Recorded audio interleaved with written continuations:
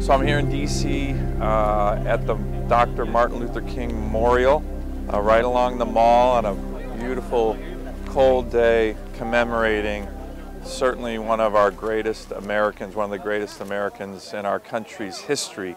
Yesterday, Julie and I had the privilege of attending the Shiloh Missionary Baptist Church for services there in Anchorage. We love going there. Such a great community, such great spirit. The choir of Mr. Hartwell and his team is just so much spirit. It's unbelievable. And then, of course, the leadership of Pastor Parker, his wonderful wife Mildred, friends of ours, friends of me and Julie, you know, where his powerful sermons have insight, inspiration. Just yesterday, his sermon talked about 2 words, use it. But of course, in the sermon and the service at Shiloh and Anchorage yesterday was a lot about the legacy of this great American. And, you know, in particular, throughout the service and the sermon, a couple clips. Of course, the I Have a Dream speech. Because I have a dream that my 4 little children will one day live in a nation where they will not be judged by the color of their skin, but by the content of their character. I have a dream today. And then his very haunting speech that Dr. King gave in April of 1968, beautiful but haunting, right before his murderous death, which our country still mourns today. I believe one of the great legacies of this great American, relevant today more than ever maybe, is he literally is the gold standard on the example of civility and respect and dignity in our political discourse, even during times of a lot of political strife like in the late 1960s. I think that that is something we can all learn from. You know, one of his great speeches that he gave was the eulogy after the 4 girls and the young schoolgirls were killed in the Birmingham bombing by the KKK in 1963 at their church.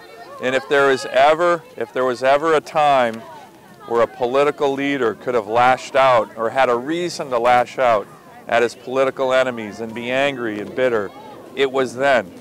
And yet, if you read that speech, even then, he was saying we shouldn't do that. And so I stand here to say this afternoon to all assembled here that in spite of the darkness of this hour, we must not despair. We must not become bitter, nor must we harbor the desire to retaliate with violence. No, we must not lose faith in our white brothers.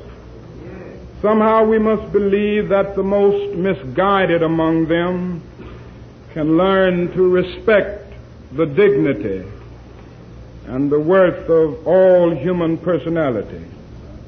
It's a remarkable speech that he gave during what was obviously an incredibly trying time.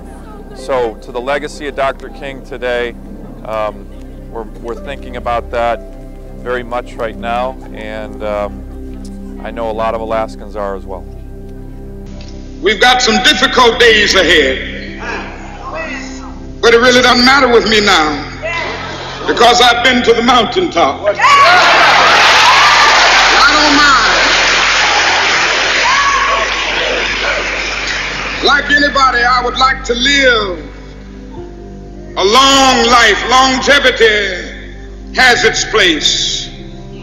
But I'm not concerned about that now. I just want to do God's will. And He's allowed me to go up to the mountain. And I've looked over and I've seen the promised land. I may not get there with you, but I want you to know tonight that we as a people will get to the promised land.